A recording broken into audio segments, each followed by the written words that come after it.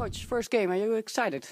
Very excited. I think the guys are excited as well. We've been working for 6 weeks now, and now it's time to get this thing started, so we're excited. What do we know about Weert this season?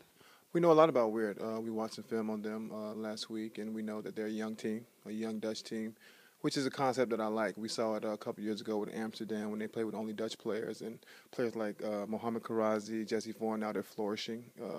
Also with Rotterdam, they're doing the same concept, and we were able to take Ralph de Pachter because he played a lot of minutes in that system. So I like what they're doing over there.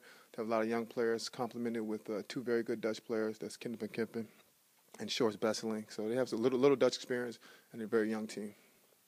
How is SPM Shoeters doing? We're doing fine. We had a very good practice week, and the guys are really ready to get started tomorrow. So we're doing okay so far. Not with their heads up high after the win in Leiden? Absolutely not. We understand that win is behind us. It was a great win for us, a great win for the organization, but that win is behind us now, and now the season really starts. You expect to win on Tuesday? I expect us to go out and play hard and play the best of our ability, and if a win is the end result, then we'll be happy with that.